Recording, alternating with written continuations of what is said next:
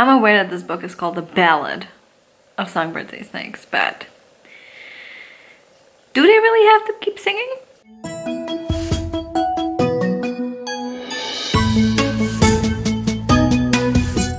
Hello friends and welcome to this vlog. Here we are in the year of our Lord 2020, about to read a Hunger Games book. What? I don't know. I don't think I have processed, like, up until like a week or two leading up to this release, I was chill about it. I didn't care that much, and then it hit me. I reread the Hunger Games trilogy and it hit me because, like, here's the thing. I don't think I spoke about the Hunger Games on this channel at all up until this point, but it is one of my favorite trilogies. I read this long before like the movies came out. I was just like, I read the first book like right when it came out. This was back before I could even speak English, so this is like Harry Potter territory for me. Okay, this was like 2010 or something, 2009, something like that. I don't exactly remember. So that's over a decade, and I just followed the releases, and it meant so much to me, and I was always very passionate about like what happens in the books and like the relationships in the books.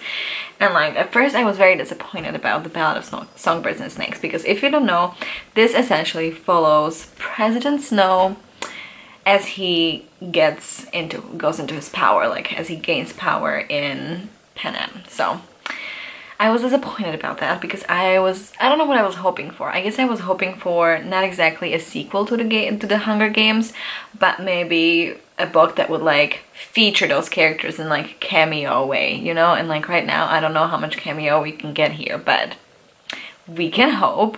Yeah, I don't know. I think that's fair for an intro. I don't know. I'm gonna sit down and read for a bit. I'm so excited. Oh my god, I cannot believe this is happening. This is big, my friends. This is big. I finished chapter 1. Here's my immediate thoughts and reactions. Remember how I said in my like starting clip that like how many cameos can there be? Sorry about the noises. My mom was getting lunch ready. So like, remember how I said like how can there be any cameos? Bitch was wrong. There's cameos. Especially one that I like really did not see coming, and I'm like, is this too convenient? I don't know, and currently I don't care because it was like a chef's kiss thingy. Other than that, I actually do have some thoughts on this.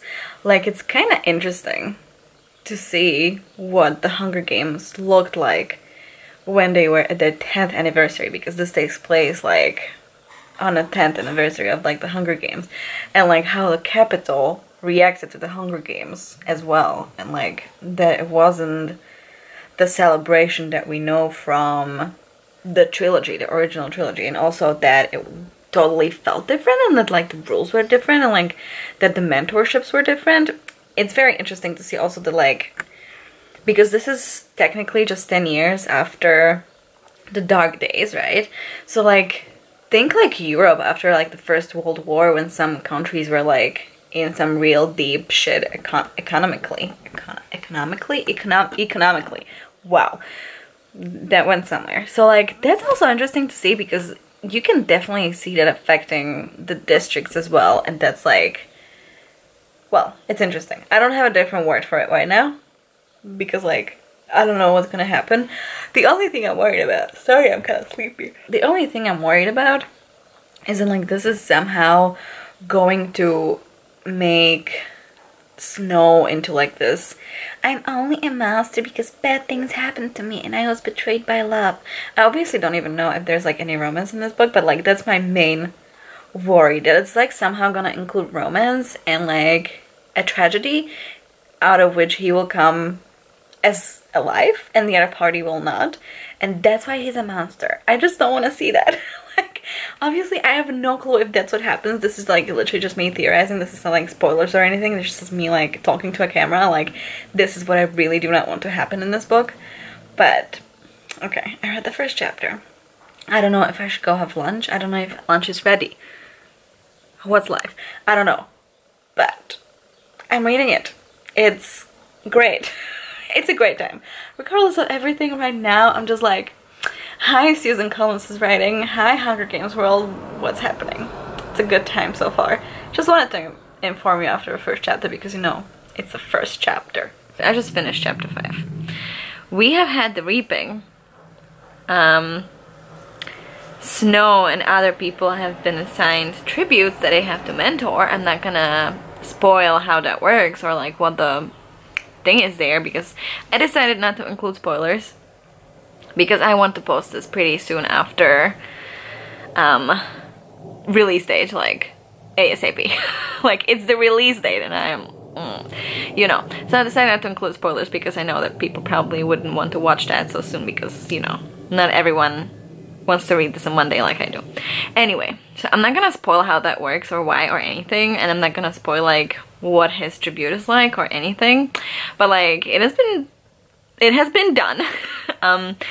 It is very interesting. It's also a little odd because everything is described so differently and everything kind of works differently, and the general opinion of the Hunger Games and like the tributes is so different than in the original Hunger Games series. But I will say that even though I was worried about Snow being the main character in this prequel, let's call it a prequel, it kind of works, at least so far, because Susan Collins hasn't tried to make him more sympathetic or like a character that we could empathize with in a way. Because as you know from the blurb, he's like coming into his power, so like it's not like he's like the most powerful man in Panama yet. Like, not by a long shot. But I don't necessarily feel the need to sympathize with him despite his circumstances, because he's very much still described as very manipulative, very much a player, very much someone who does not care about risking lives if it gains him what he wants. So I do like that he's not like described as like this pristine, completely innocent boy who gets like fucked over by life, and that's what makes him a monster, you know? So far I'm really enjoying that. I have to go grocery shopping right now, and after that I will just go sit outside because it's a really nice day, and then I'm gonna read lots and update you as we go.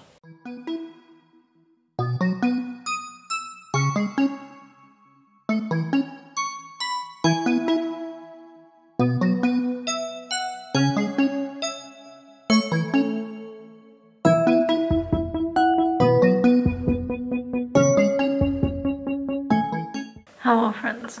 So this vlog is not gonna work out the way I wanted it to work out. I made it to chapter 11, but today has actually been a huge shit show of a day.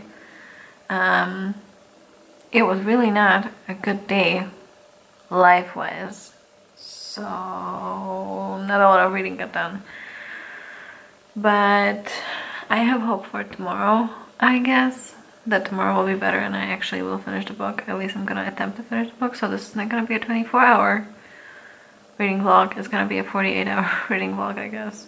Maybe, hopefully, a little less than 48 hours. But anyway, just wanted to give you an update on how far I made it. I essentially finished the first part because chapter 11, that's where like part 2 kicks off. At this point, I would like things to like move along a little bit because they feel a little stagnant. Plot-wise, I don't really have much else to comment on. I think I've already commented on stuff that I'm still thinking like the same thing, so I don't think I have anything else to add there. I'm just like trying to form an opinion in my brain also on like the themes that Susan Collins is trying to employ here, because as we all know, she is very like, I wouldn't say obsessed, but like it's important to her to relay some kind of message about war and how the human race moves in cycles essentially. So I'm trying to form my opinion on how she is doing that in this book specifically so far, but like that's about all for now. I apologize for looking like a piece of raw meat. That's how I feel anyway, but I apologize for looking it. I might like read a chapter before sleep, but you know.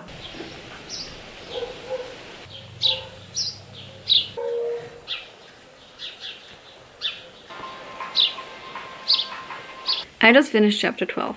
I have a very short update for it, and the update is no. I did not like that. No.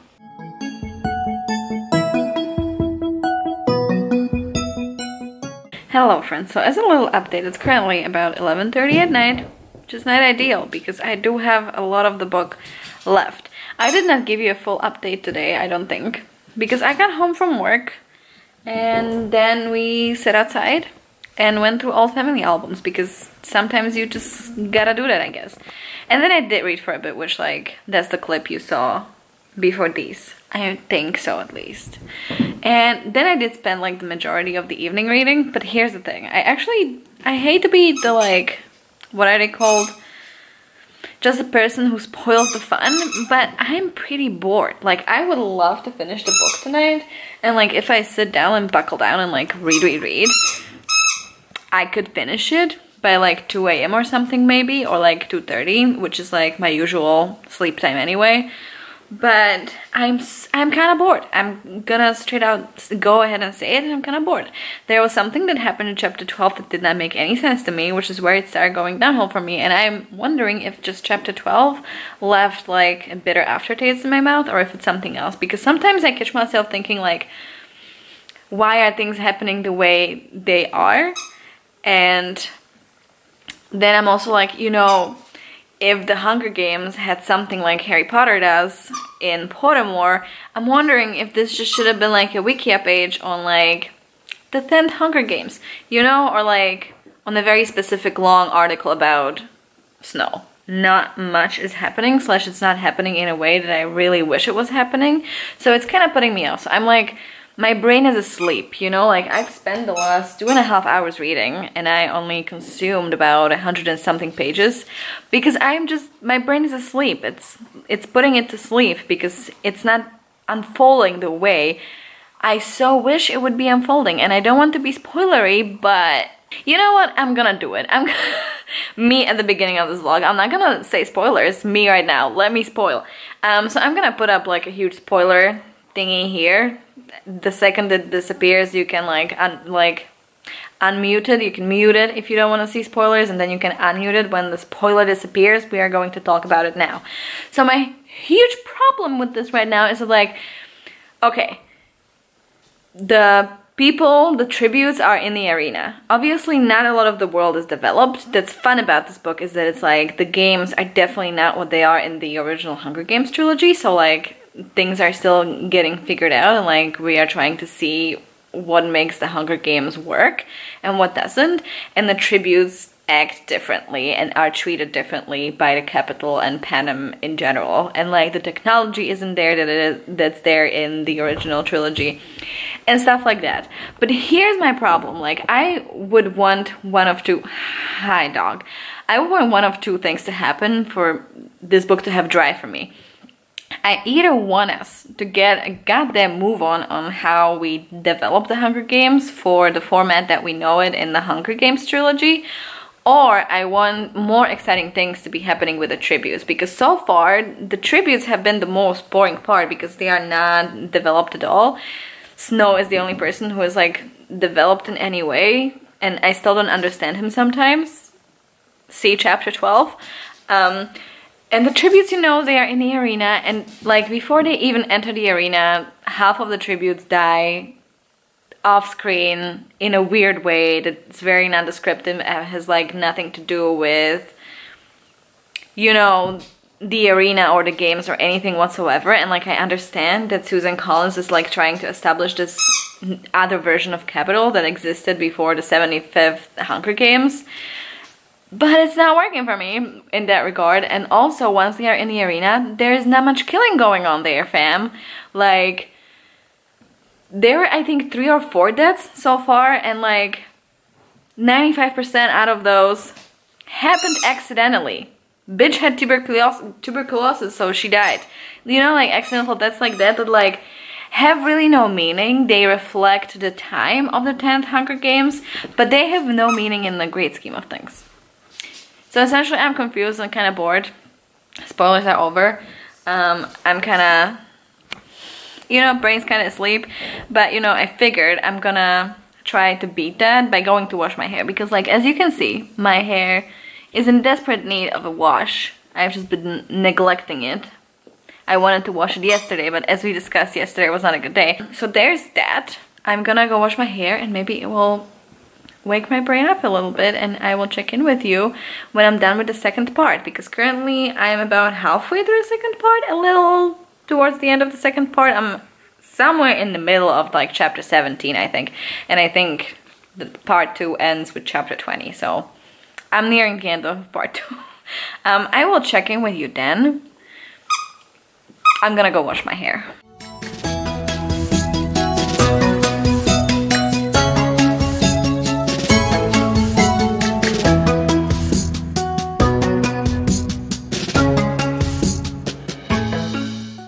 Hello.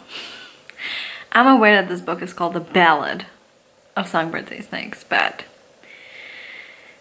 do they really have to keep singing? Is it necessary to have so many songs in a book? Songs that aren't even good? Or is it just me that they're not good? To me they're just cringy. Okay. I just finished part 2. So I'm giving you the update I promised. That ended abruptly on an unexpected plot twist. I'm very curious to see what the fuck happens in part 3. That's honestly the only update I can give you right now. I really did not see that coming. I don't know what it means. I don't know how this wants to wrap up. I don't know how Snow becomes who he becomes for the Hunger Games. I'm shooketh. I guess we'll see. I have another one-word review for you for chapter 23. And that word, especially in the ending and the last scene in chapter 23, is no. That's another no for me for what happened.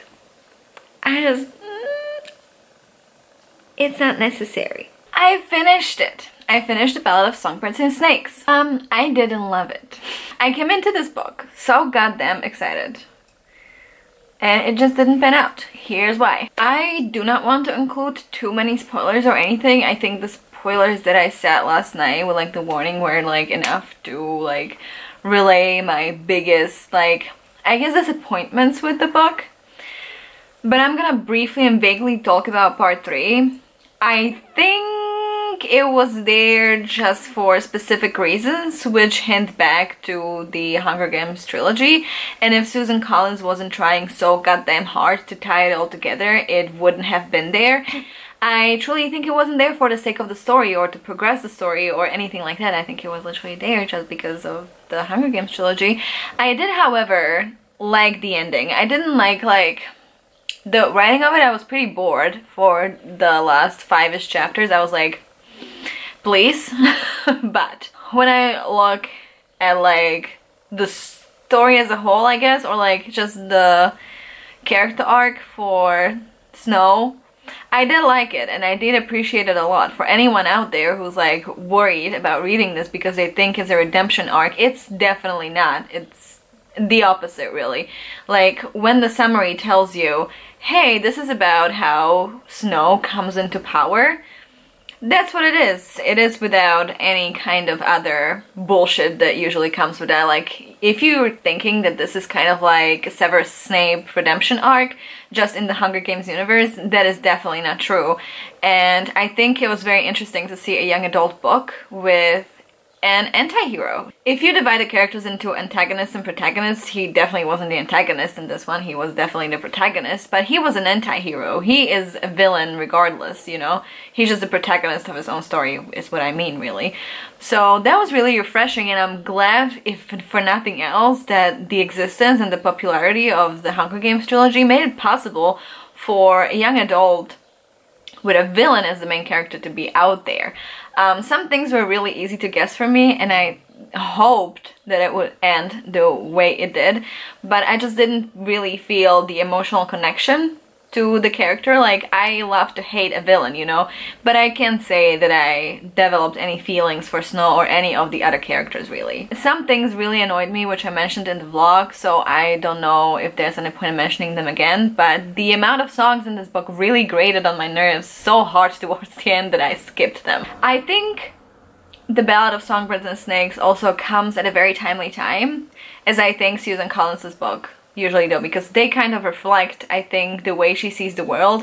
And sometimes when I was reading it, I couldn't help but think about refugee camps and Trump and stuff like that, because I don't think it necessarily reflects that 100%, but there's definitely parts where it very much felt like that's what it tried to discuss. I don't necessarily think that that's Susan Collins' place to speak about, but maybe that's just me making the connection altogether, you know? So like, I'm not gonna bash it for something that I'm just like thinking in my own head, so you know. So yeah, I was very excited. I took something from it. I really enjoyed Snow's character arc, and the bones of the story are like so there for me. It was really the execution that didn't work for me 100%, but that's essentially all. So I think I'm gonna give it a 3-star because the elements were there, you know. It essentially gave me the story that I wanted to read, just not in the form that I wanted to read it in, if that makes any sense. So like, it was enjoyable for that, but then it wasn't enjoyable as a reading experience. I don't know.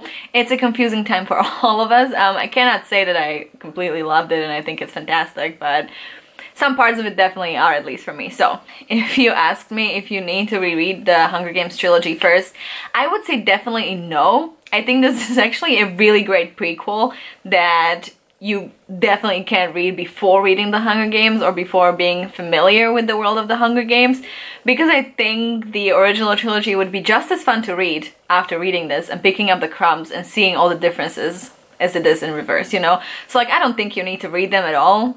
I think they're fun back to back as they are, whether you have read them or not. The crumbs are still there in both novels, so slash trilogies. So there's that. I don't think it's necessary. Yeah, if you have read this book, let me know what you thought about it. Let me know what you liked, didn't like, whether you loved it. I would love to know. I hope you enjoyed this vlog. If you did, please leave a like, subscribe if you want to see more content. I would really appreciate it. And otherwise, until my next video, you can find me on other various social media platforms that I will be linking down below. So thank you ever so much for watching. I will see you soon, but that's all for me for now, and in true Ellen Ripley fashion, I am signing off.